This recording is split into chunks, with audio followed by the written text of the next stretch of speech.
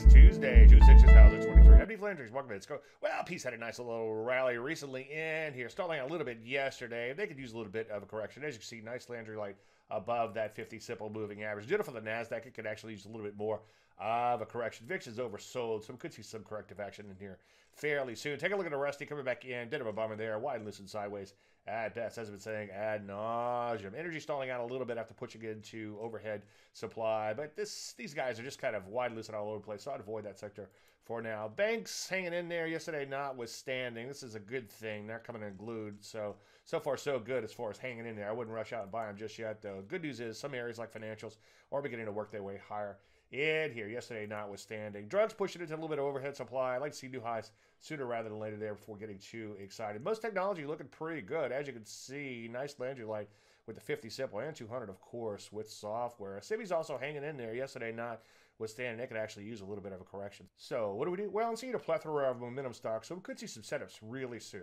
Any questions, as usual, Dave@Atlanta.com. I'm Dave Landry. You can start the market in a minute.